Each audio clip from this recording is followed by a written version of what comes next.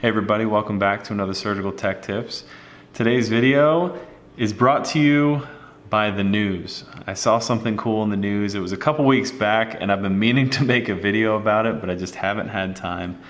And it's about one of my favorite toys that I have. It's drones. I have a little race drone here and a little photography drone here.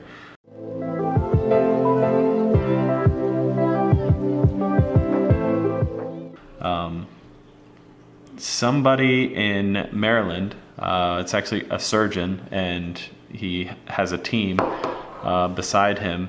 They've developed a drone to use for organ transplant transportation. I think that's absolutely amazing. And it's absolutely amazing seeing something as useful as a drone being used for so many different things. I've seen, news things out there that, people are building drones big enough where they can attach, fire retardant stuff to them, and maybe in like a 20-story building they can fly a drone up in the air and shoot the flame retardant stuff through the window of a burning, apartment or something like that.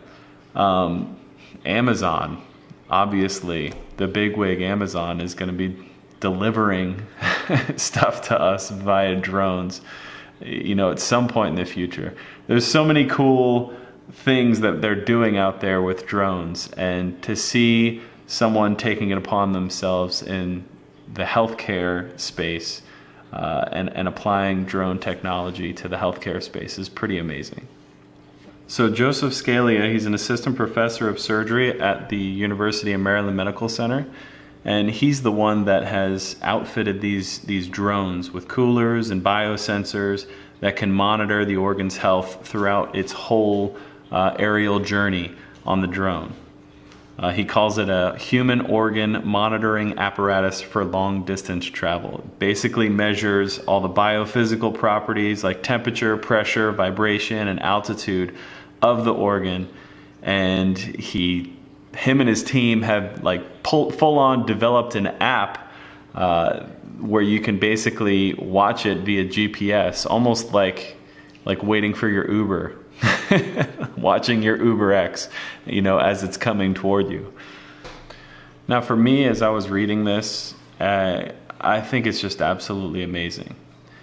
If we don't quite have the technology and the scale to utilize drones for long distance travel, but to be able to use a transportation device like drones within a city, 2 hospitals that are close to one another, maybe 5 miles apart. Hopefully in the future we could go a little bit further, but for now they're testing something so close, 3 miles apart. This hospital, did this first organ transportation. I think it's amazing. The fact that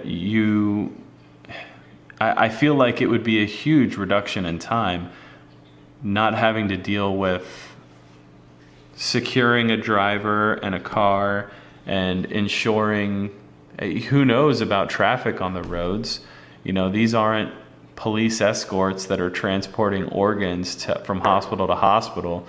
These people are just in transportation vans. So whatever type of traffic they're going to get on the roadways, they're going to be stuck in that just like anybody else. You pop this organ onto a drone though, send it into the air and have it fly across the sky to its destination at another hospital. I feel like that would be a significant reduction in time. And as we all know, as soon as an organ, leaves its donor's body, every second counts. Every second that organ is ischemic and does not have blood flow, its tissue is dying. So reducing that amount of time will help immensely.